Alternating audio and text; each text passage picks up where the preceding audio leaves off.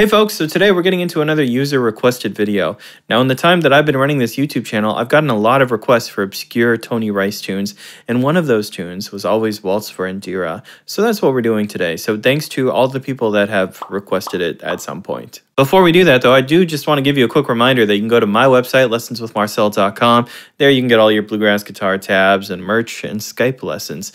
But right now, let's talk about the album. Waltz for Indira comes from the 1980 Tony Rice release, Mar West. It's a real pickers album that showcases the band's improvisational abilities more than anything. Unfortunately, the album has fallen into mild obscurity.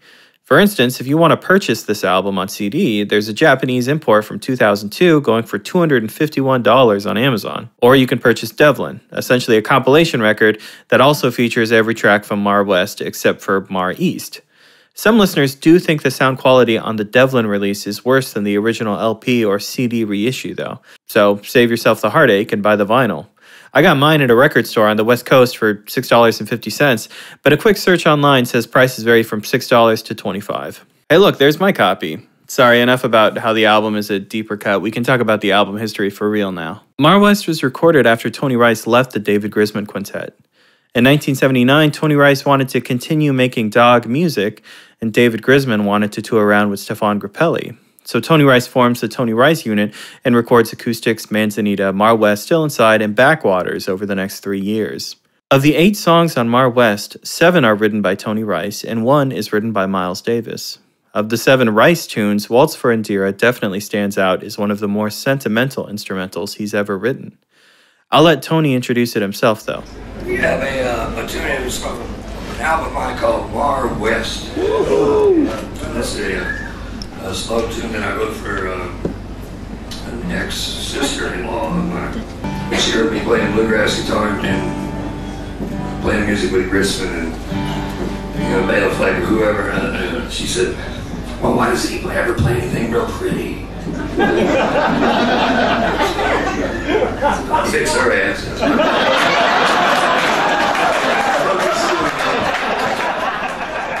And thus concludes the standard history lesson that we do here at Lessons with Marcel. Now let's talk theory and see if we can get into some specifics about what techniques Tony Rice uses to play this tune. So the first thing to point out is that we're in the key of B flat with no capo. Now that might scare away some of you trad bluegrass peeps, but I promise you can do this. No, we can do this. So the first thing that we need are some simple scale shapes for B flat. So let's go with a B flat major pentatonic and just that full B flat major scale.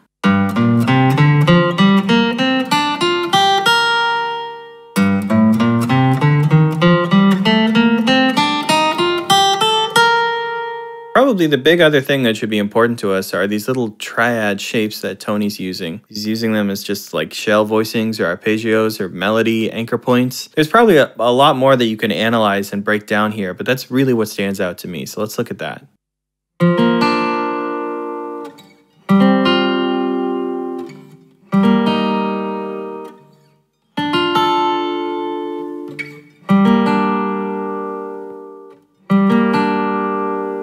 Alright, so in the interest of slowly demystifying things, please take a look at the performance again and try to spot all those little triad shapes that Tony might be using, and try to feel how Tony never really leaves that major scale position that we laid out.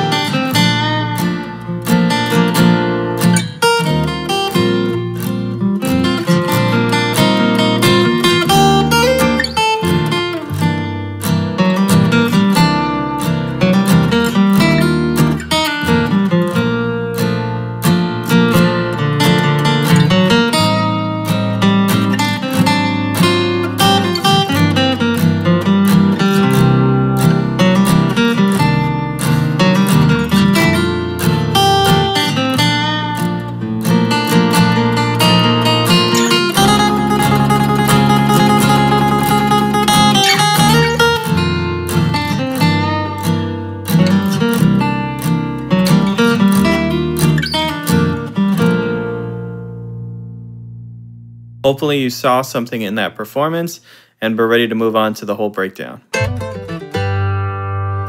All right, now that you've seen all that, we can start by breaking down some of these measures. Here we go. All right, cool. Let's do this breakdown. So I got the tab pulled up right in front of me. At the very beginning, we get this pickup phrase. It sounds like this. So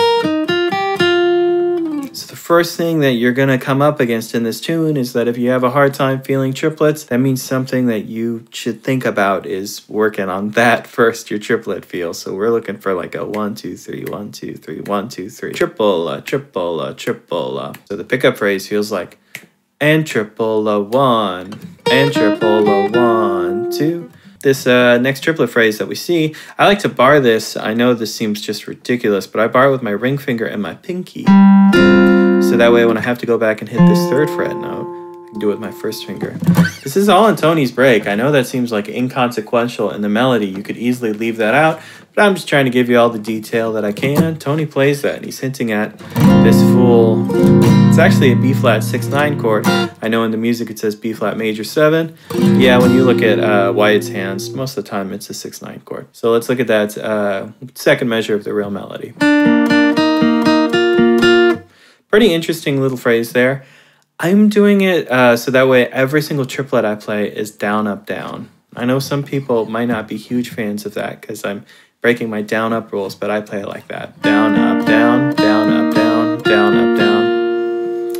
I don't know how Tony plays it because there's not great recordings of his hands, but there you go. Let's look at the next measure after that, 3rd measure of the real melody.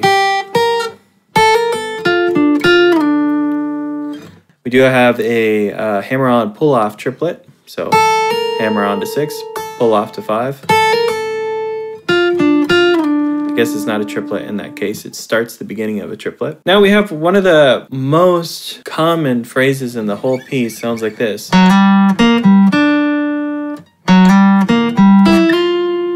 Now when you play that, it's really tempting to put all of those first 3 notes together. That's not how Tony plays it. Tony plays that first note just a hair early. If you can read rhythms, you can look at the sheet music, you can see how that's notated. There's an 8th note tied to that triplet, and so that first note comes out just a little early. Same thing happens in this next measure, which would be the 2nd measure of that 2nd line. Instead of playing, it's... See how that first note comes in a little bit early and it gives a lot of flavor to the whole piece. Of course, we are bending on acoustic guitar right there as well. We just really want to drag that note up a little bit and let it back down. It doesn't have to be super exact. I'm not looking for a robot. I just want kind of close. Maybe I didn't get all the way there. Maybe I went a little too far. Who knows? It doesn't have to be robotically perfect to sell it though. Next, Tony does a little arpeggio here. Strums that chord. It's all part of a B-flat chord. He's about to start over the melody. We get this pickup again.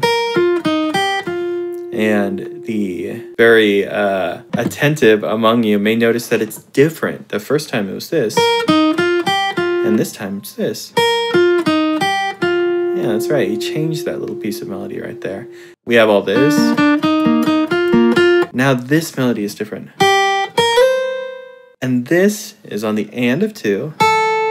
And this triplet is very strange. Triplet. So 2 and triplet.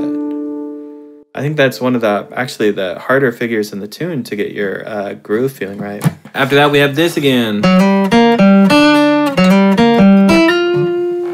We already did that. You know how to play that. You know that first note comes in just a little bit early, actually the and of the previous beat. And finally, we get a closing piece of that melody. We get this. Nice little way to close it. If you're thinking about B-flat pentatonic, you can really see it right there. Now this little figure here where he's doing a little bit of strumming, it seems a little awkward. I know it does. But anyway, it sounds like this. Coming in here, he's playing over an A minor 7 flat 5 chord, which would look like this. And look, that's right where the melody is. And then right here, when it switches to A flat 7 flat 5, once again the melody sits right there too. You can see all of that also feels very pentatonic. Lots of triplets throughout this 3rd measure on this line. This is cool. He hits this bass note right before the chord actually changes, but he hits the C note, implying that we're switching to the C9 chord. Very smart. Once again, we get that same figure again. We've seen all that before. Our bend. We played that phrase. Now we get our tremolo phrase. He plays this.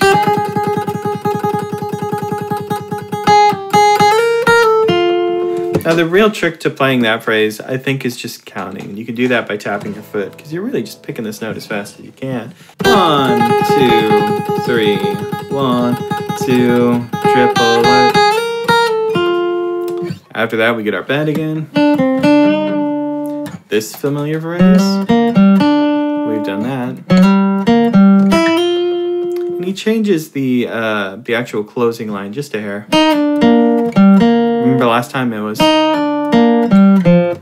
This time it's just this. And that's the whole melody, right? Just like I keep saying, it's not as tough as you might think. I know I'm kind of rushing through things. I didn't talk a whole lot about pick strokes because the tune is in 3/4 and it is triplet based. So your pick strokes are liable to get off and have to be reset. Maybe you're going to have moments where you play down, down, ups. But I'm going to trust you to find those moments on your own because I think a lot of that is personal choices. Nice. So finally, here's the full performance with tab. Practice playing along with me or the recording. We're playing it at basically the same speed, and you should probably be able to work it up to the speed. I know it feels like a lot. Of all the Tony Rice breaks that we've covered, the melody to Waltz for Indira is pretty attainable.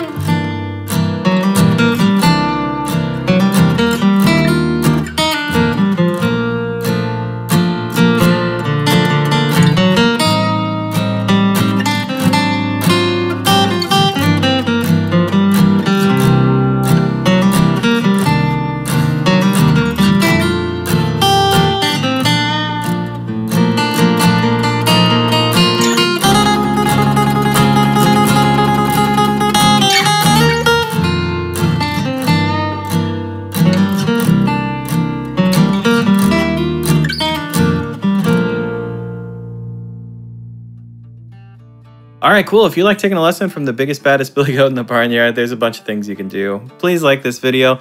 Please hit that subscribe button if you want to see more content like this. You can also leave me a comment down below if you want to suggest anything. But really what I would love for you to do is go to my website, lessonswithmarcel.com. There you can find a bunch of free tabs. There's some tabs that you can buy. There's my merch there. You can sign up for Skype lessons. We do blog posts there that talk about all kinds of bluegrass and jazz topics. It's just a great place to hang out. If you're looking for more of me, of course, you can find me on Instagram. You can find me on Facebook. On Instagram, there is an account that I run called Jazz and Grass where we post new bluegrass or jazz guitar licks every single day of the week, except for Sunday, because Sunday is the day that our podcast comes out. Anyway, I will see you next Wednesday. Bye.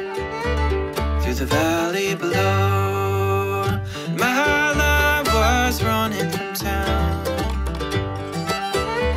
That midnight train spelled her